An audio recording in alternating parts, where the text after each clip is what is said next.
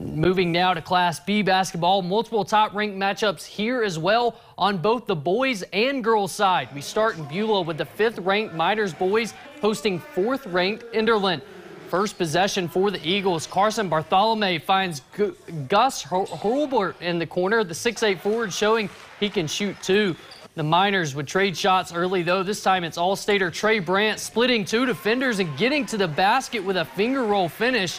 Enderlin made plays all game, though, including this save and pass ahead to Joe Hurlbert, who finishes with the slam and one. Enderlin gets the win 71-64.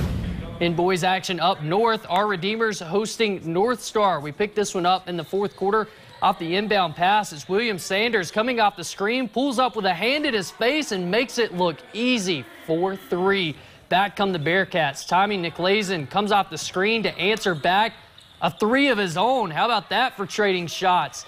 Now Knight, Zach Henderson working from the top of the key, blows past the defender to the left side and hits a nice runner in the lane. Our Redeemers win 79-64. Dickinson Trinity knocking off the #1 team in the state 62-57.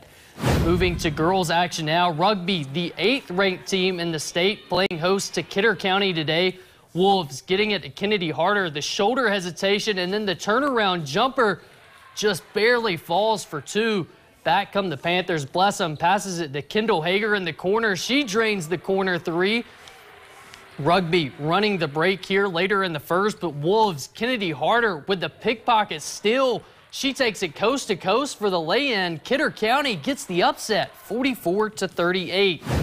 Velva hosting Carrington. 4th quarter action is where we pick this one up. Carrington working the ball around to Hannah Hagel on the wing. She drives baseline, lays it up, and gets the foul call for the extra foul. Velva inbounding now straight to Sophie Hackman in the corner. Fires the contested 3 and sinks it, making it look easy, but Carrington rolling down the stretch.